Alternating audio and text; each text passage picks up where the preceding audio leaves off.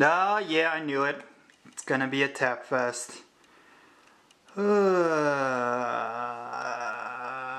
okay with it.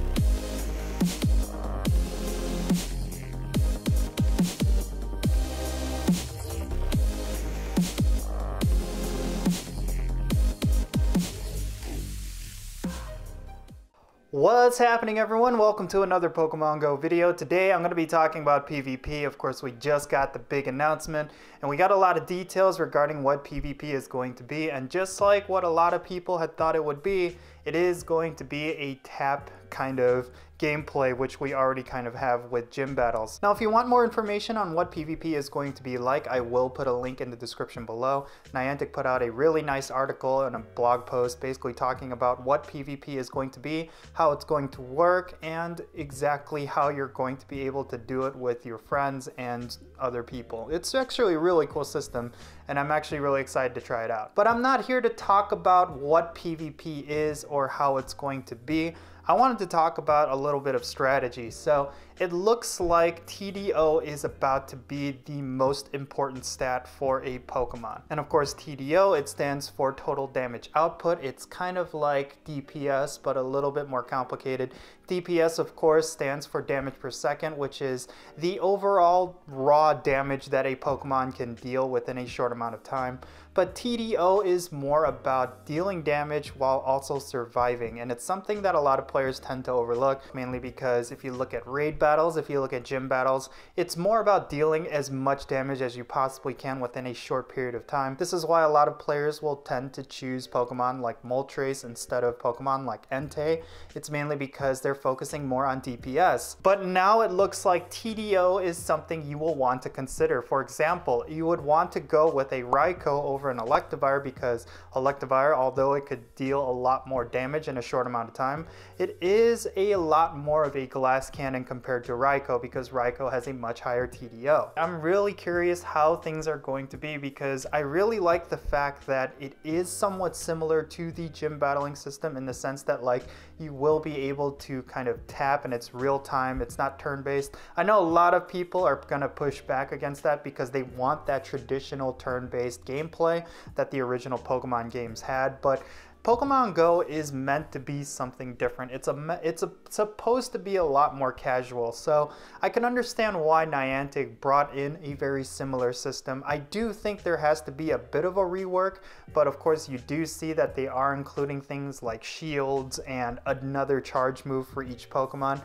I think that's going to add enough complexity to see how, you know, you can diversify the gameplay that way. Now, of course, with this, we also have 3 leagues with CP caps. We have Great Leagues for Pokemon that are CP 1500 or below. Then we have Ultra League, which is for Pokemon that are 2500 and below. And of course, we have the Master League, which is unlimited CP. So really, it's going to come down to TDO for a lot of these different leagues. Like, I really suggest you invest in Pokemon like Regice.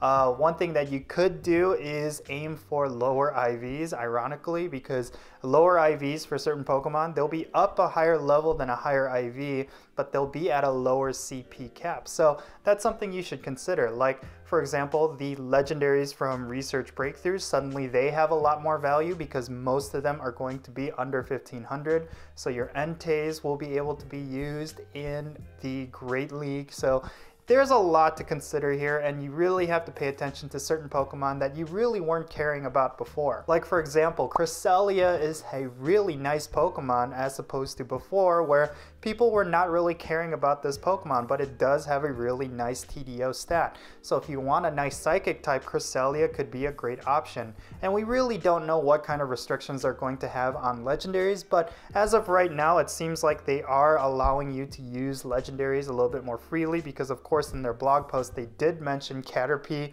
and Mewtwo combinations, which is very interesting. But yeah, the fact that you will be able to use Mewtwo suggests that you'll be able to use pretty much any Pokemon. Pokemon Pokemon that you typically would not consider powering up, like Regice or Regirock or even Cresselia or even Giratina, Pokemon with really nice TDOs. Like, these are Pokemon that you will want to consider bringing into player versus player battles. Regice could be a really nice counter to some of the dragon types. It does have a really nice TDO.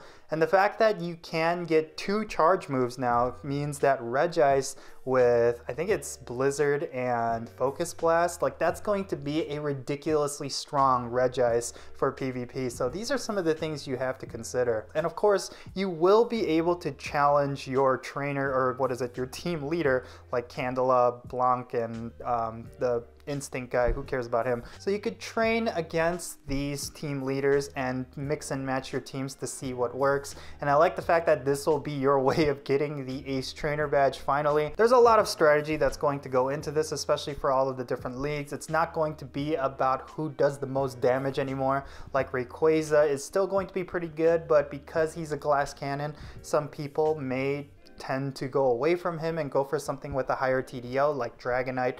And of course, with a lot of different typings out there, you want to look at different weaknesses and strengths of each type. I think Meteor Mash Metagross is definitely going to be the one to beat, but to counter that, I can see a lot of people using Charizard with Blast Burn or even Entei in order to counter these Metagrosses. So there's just a lot that's about to go down, and I'm really excited to see how Trainer Battles is going to work out when it comes to the strategy part of this game. I'm also really curious to see how the whole tap, and apparently there's not really any swiping involved, is really just about like a timing defense, which I don't mind. I'm really curious to see how this is going to work because, of course, I, along with several other influencers, believed that they needed to change the battling system in order for PvP to work.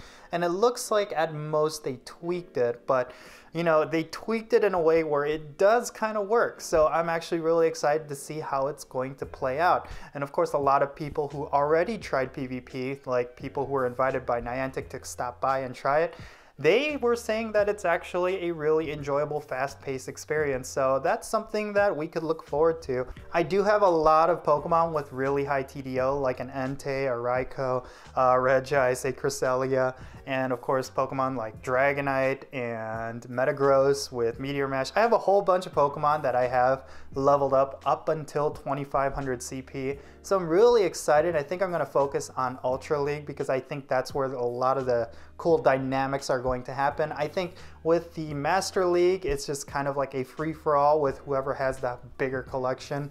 And I think with the Great League, it's just a little bit too low for me in my point of view. I think 2500 CP is kind of like the Goldilocks level for coming up with some really cool strategies while also being very competitive. I think 1500 is going to be also very competitive and kind of challenging, but I prefer going with the 2500 Ultra League. I think that's what it is, yeah. So that's the one I'm going to be focusing on, and I'm really curious to see whether or not Niantic is going to implement stuff like world rankings for this sort of thing. I want to see if they're going to implement like weekly tournaments or like, you know, worlds. Like, is there esports potential with this? We'll just have to wait and see. I think the gameplay is pretty simple. It looks like a glorified form of rock, paper, scissors. I mean, it's not something that's too intuitive, but for a game like Pokemon Go, that simply works because Pokemon Go is a super casual game. And if you wanted something really hardcore, like that's where like Let's Go and all the handheld games come in, right? So PvP is finally coming to Pokemon Go. I'm really excited to see how it's going to work out. 2 charge moves, that is a pretty big deal. You're going to see a lot of Pokemon that weren't necessarily valuable before become super relevant and super valuable now. And of course, with raiding and gym battling, you will still want to use some of the higher DPS Pokemon. Like for raid battles, if I need a good fire type, I will opt to go with Moltres over Entei.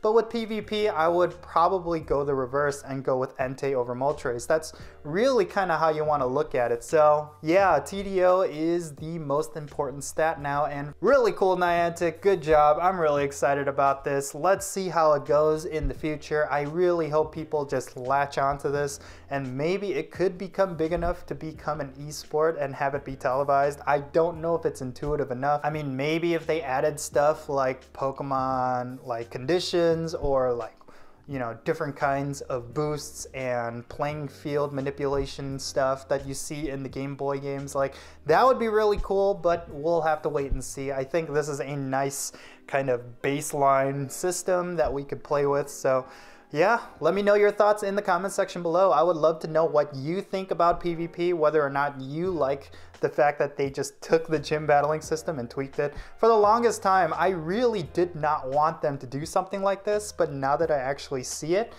I actually think it can work. So yeah, let me know your thoughts in the comment section below. But yeah, hope you enjoyed this video, folks. Let me know how excited you are about PvP in the comment section below. And of course, if it's your first time here, hit that subscribe button and of course hit that like button as well. I'm Count Jinsla and I will catch you all later.